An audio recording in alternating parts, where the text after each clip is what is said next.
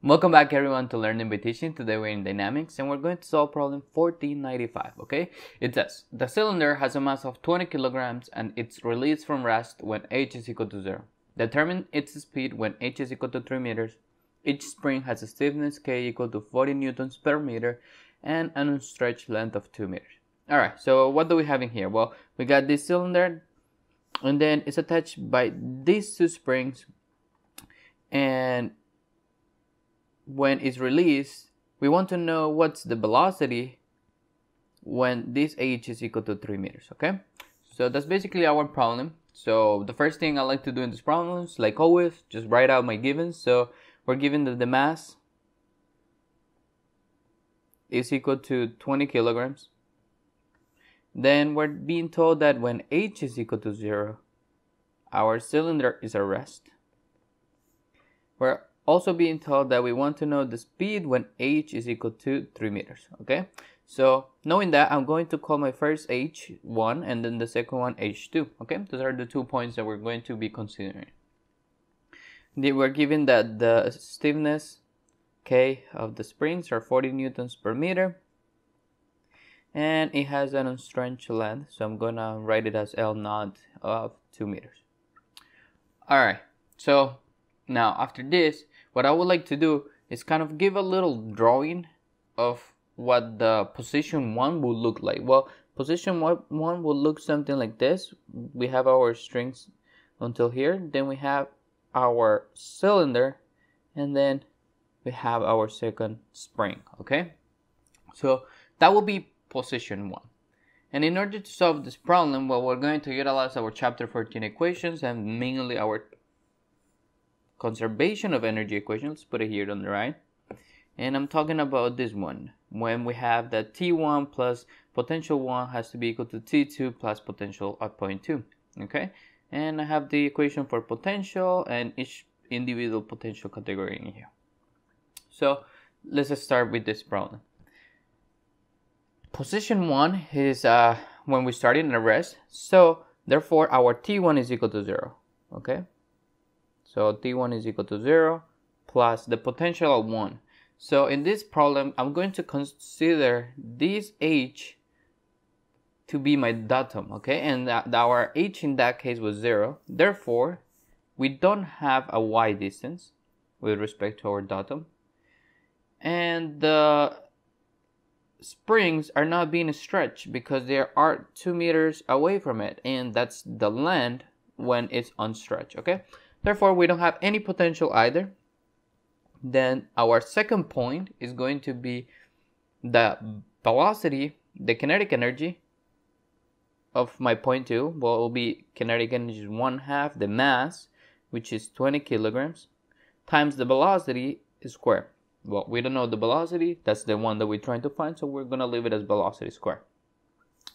And then we have plus, and then our potential for point 2, well, we have to consider the potential for gravity and the potential for the elastic, meaning the springs, okay?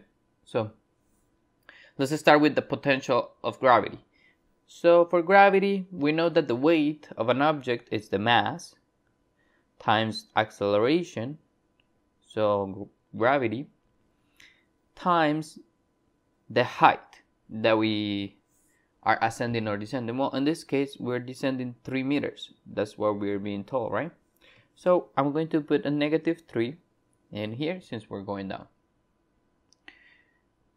So that's our gravitational potential. Now we need to find our elastic potential. Well, okay, so we're going to follow the formula. We got plus, and then let me drag this a little bit, this one a little bit up, just so we have more space, and this one a little bit down.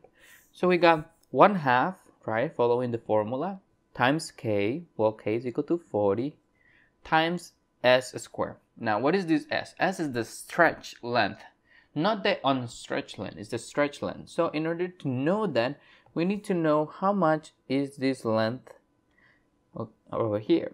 And we can do that by applying the Pythagorean Theorem. We got the two adjacent and opposite sides of this triangle. So we know that this h is 3, that this adjacent is 2. Therefore, we need to find this L2, I'm going to call it L2, okay? So for L2, we're going to apply Pythagorean Theorem, and this will be 2 squared plus 3 squared. This should be equal to, so we're going to utilize our calculator, and this gives me a total of 3.60555. Okay, I'm gonna limit it to this amount of significant figures, so we have that amount of meters. And if our unstretched length is 2 meters, then the stretched amount is the difference between these two, meaning that we will have times 3.6055 minus 2 squared. Okay, now this is the potential elastic energy of one of our springs, but we got two of them, right? So we did the potential for this one. What about this one over here? So due to symmetrical geometries, we're going to have the same stretch. Therefore, what we can say is that we can multiply this entire bracket by 2. So let me move it a little bit more to the right, and we're going to multiply it by 2. So if we do that, let's just start solving our problem. Then we have on the left side 0 plus 0 will give me a 0, and then we will have 1/2 20, that gives me 10 v squared plus, and we're going to multiply these numbers. So 20 times 9.81 minus times -3 will give me a total of -588.6. Then we will have plus, and then if we multiply the number inside, so 1 second, I do that, 3.6.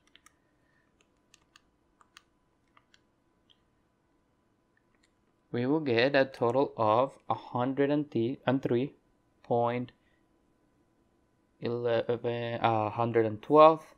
Then we're going to keep solving for velocity. That means that we're going to have the velocity squared will be equal to 588.6 positive minus 103.112 divided by 10.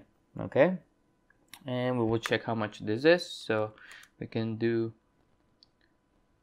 588.6 minus my 103 divided by 10 gives me a total of 48.55 if we round it up.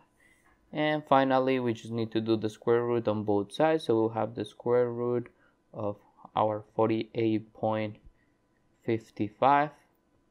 And when we plug that into our calculator, we will get a total of 6.97 meters per second if we round it out to 2 decimal places.